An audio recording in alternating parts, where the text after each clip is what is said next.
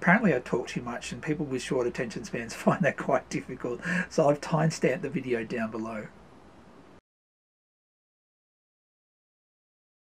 So today's video is a tool review, I guess you'd call it. I really don't do too many reviews like this.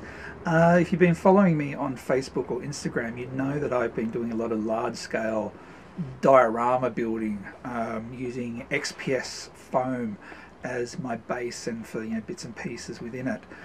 I have had difficulty cutting up this foam. I usually use a large utility knife, what we call a Stanley knife here in Australia, and it does a good job, but for fine cuts it really doesn't do as good a job as I would like. It's good at hacking, but not good at precise scalpel like cuts. So I came across this on YouTube. Looking at a foam cutting table for a while now, but really couldn't justify the price of them. Here in Australia they start at about $160 and go up to $250, $300 for essentially what's just a hot wire cutter on a table. And I came across, as I said, these small little tables. It's it's a 15 by 20, I think, footprint. Operated by 4 batteries in the bottom, and it does a really neat little job of the fine precise cuts. So I'd still love to get a big table to do the big cuts, but I just can't justify that cost at the moment. So maybe in the future. Storage is also a problem as well. So a couple of videos to show you the assembly, because obviously it's a CNC laser cut style of kit, for want of a better thing, plus then me using it, and then at the end I'll just give you some my opinions and feedback on it.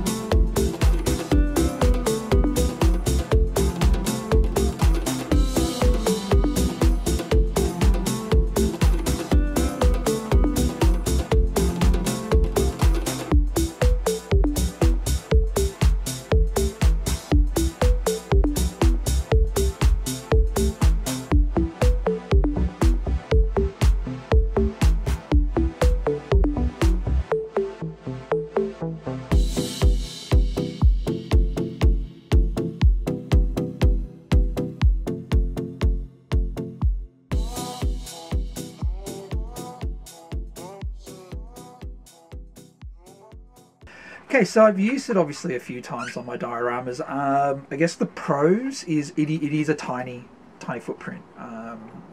Really amazing little piece of gear actually when you look at it. It is a bit rickety, so you know if I was to you know, when I break the wire, basically, I'd probably consider getting a larger gauge wire, though I'd have to go to a calculator, make sure I don't sort of put too much battery power through the wire and end up causing a fire. So it's quite sturdy. It doesn't have a guide on it, which is something again I would like to add to it. I just have to, I guess, get some wood and do that, and you know, work out how to, you know, get those really nice flat cuts, which we all love. So yeah, if you're into foam cutting and you don't want to be using a handheld cutter, because obviously if you're using a handheld cutter, you lose a hand and sort of lose that degree of steadiness. And as you saw in the video, I could get cuts down to about 1 millimeter thick, which is pretty awesome. So yeah, so if you're interested in foam cutting and want to kind of move to the next level away from the generic hand cutters, maybe give this a consideration and a try. I said I got this locally in Australia. I can't remember the price. I think it was about $13, but again the picture will correct me. Could have gotten it cheaper from overseas. You know, it's under about $7 or $8. I think I saw them coming out of China, but I just didn't want to wait for it. So to find a local supplier that was selling them for like under $20 was pretty good. So yeah, so hopefully, you know, it's of interest to some people. If you're into foam cutting, you want to start doing really fine stuff for walls and floors and stuff like that, could be a new go-to tool. Thanks for watching.